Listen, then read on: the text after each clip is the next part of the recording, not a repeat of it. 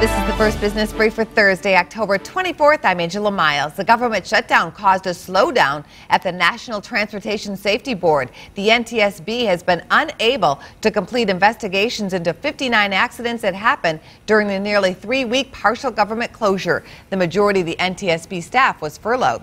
The U.S. is beefing up security against cyber attacks. The Department of Commerce has released new guidelines for cybersecurity standards. It hopes to streamline the process of fighting hack attacks by providing a common language for business, tech, and government workers.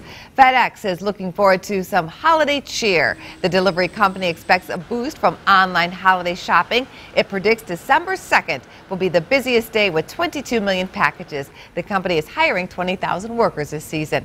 That's the first business brief. I'm Angela Miles.